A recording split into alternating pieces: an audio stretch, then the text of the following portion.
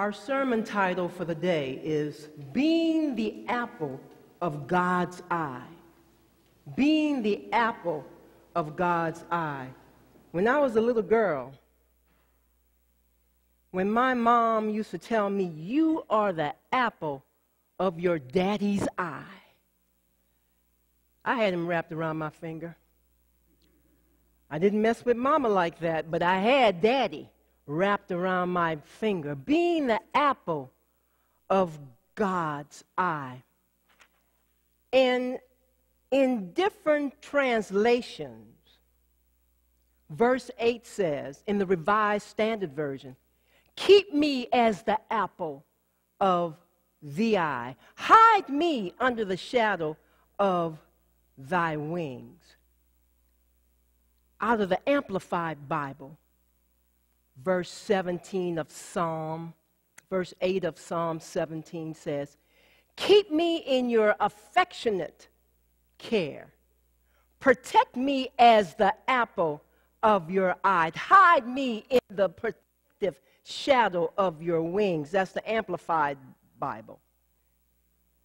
Then the Christian Standard Bible says, "Protect me as the pupil of your eye. Hide me in the shadow of your wings."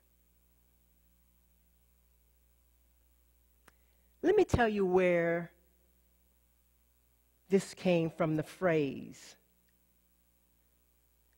The apple of my eye is a very old and first appears in Old English.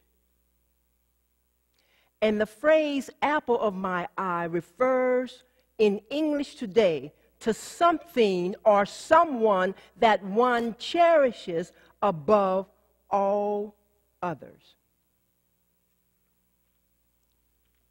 I want you to read all of chapter 17 of Psalm 17 this week. And I want you to see if you can relate to it and how it makes you feel knowing that whatever you go through, you're the apple of God's eye. And then when we go over to the 2 Thessalonians letter, we believe it was written by Paul. Why was it necessary for Paul to tell the people at Thessalonica what he said in chapter 2, verses 13 through 17? Verse 16 of the text in Greek actually translates eternal encouragement and good hope in grace. Verse 17 translates to, "May he encourage your hearts, and may he, God, establish you in every work and good word." Paul told the people to stand firm in their faith and what they had been taught by Paul and his disciples. What Paul is saying, he's telling the people, the Thessalonians, don't be swayed by anything other than the good news of Jesus Christ. Paul was encouraging the people by letting them know that they were important to God and they were important to him. And that Paul, gave thanks for their belief, for their work, because they were chosen by God. And they accepted God through the risen Christ. So what can we learn from this? Just as we must protect the pupils of our eyes, so God will protect us. However, we must not conclude that we have somehow missed God's protection if we experience troubles. Let me say that again. We are still protected by God even when we experience troubles. God's protection has far greater purposes than helping us to avoid pain. It is to make us better servants for the Holy One. And then God also, number 2, protects us by guiding us through the painful circumstances. Not only sometimes God protects us so that we won't have to go through them, but sometimes God doesn't. And that's for us to keep the faith in God. Faith cannot be increased unless we experience some pain.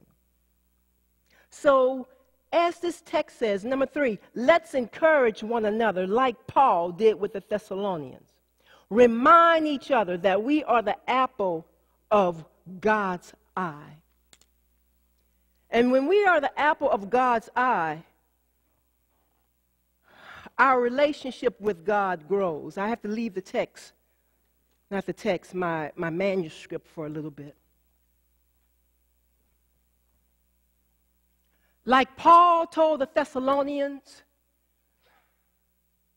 that he gave thanks for them, I give thanks for all of you.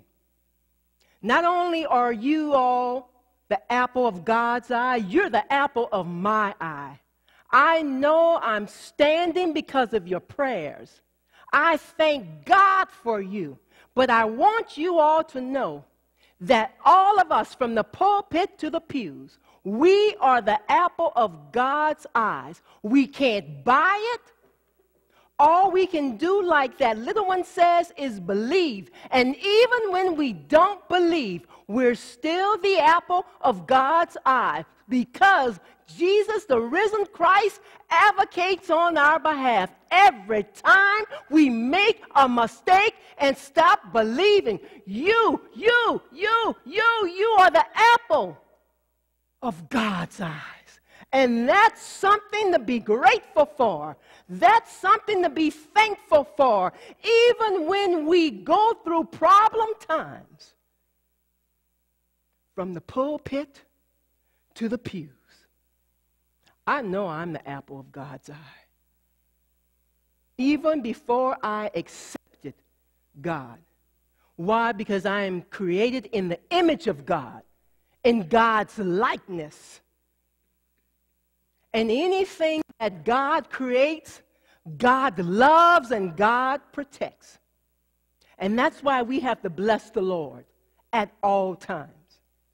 And like Paul, and then I'm closing because I'm getting you out of here early so that you can come back to the gospel concert. And I know this is driving my media up the wall because we still have 15 more minutes. Go get your brunch.